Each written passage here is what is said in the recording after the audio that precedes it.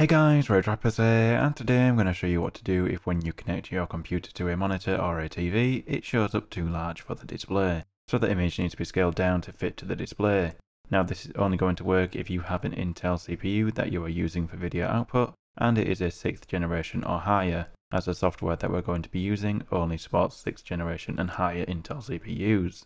So if you look at the TV at the minute, as you can see, what is being displayed is too large for the display. So what we need to do is we need to scale it down so that what is being displayed is scaled down to the size of the display. So to do that, we need to come back to search, and we need to search for Intel Graphics Command Center. Now if you don't have that installed, you will just have to search it up on Google, and then if you come to Intel Graphics Command Center and you scroll down to the download section, and then you press get the software and you click get in store app, it will then open up the download page in the Microsoft Store, and you should then be able to install it and then open it up. So if I come back to search and I search Intel and I find Intel Graphics Command Center and I open Intel Graphics Command Center up.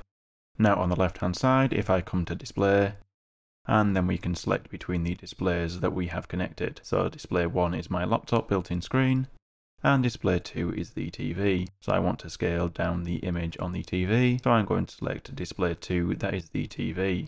And then we're going to come down to the scale section. So as you can see, the scale section at the minute says maintain display scaling. And what we're going to do is we're going to click the drop down, and then we're going to click on custom. And now that has finished initializing, we can now adjust the slider to adjust how the image is scaled.